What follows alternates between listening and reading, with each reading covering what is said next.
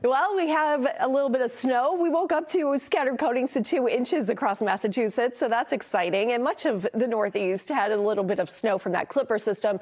As advertised, it quickly moved through, and it was long gone by this morning. But maybe if your car sat outside overnight, you noticed that little coating of snow. Sterling had 1.5 inches, Methuen reporting 1, and Shrewsbury just 1/2 inch of snow. The roads were just fine this morning, so no big issues in that sense.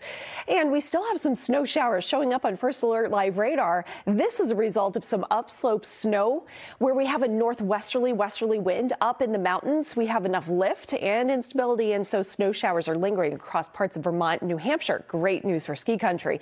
Plus, we have some lake effect snow streamers reaching all the way across upstate New York into southwestern parts of Massachusetts, but not so much for Boston. Right now we're dry. Outer Cape Cod, though, we've seen some ocean effect develop off of Cape Cod Bay, and that has rolled your way, although more of a mix as temperatures are just above freezing. The big picture shows our next storm system lining up across the Midwest. That passes to our south for tomorrow morning, brings us some quick coatings of accumulation.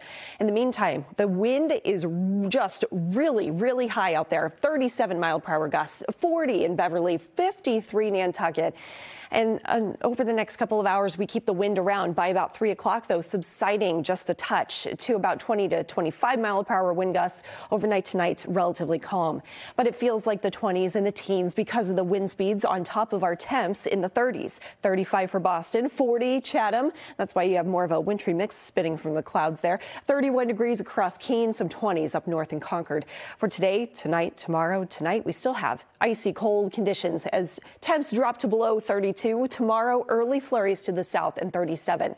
Here's our storm system. It remains way off the coastline, but around sunrise tomorrow, we see a little quick chance for scattered coatings along the south coast, the Cape and the islands. Then by late in the afternoon and early evening, 5:15, we have a line of some snow squalls pushing in. Again, another scattered coating to 2 inches may be likely as those snow showers move through. They're quick hitting, and some gusty winds and low visibility will be likely with those too Saturday evening.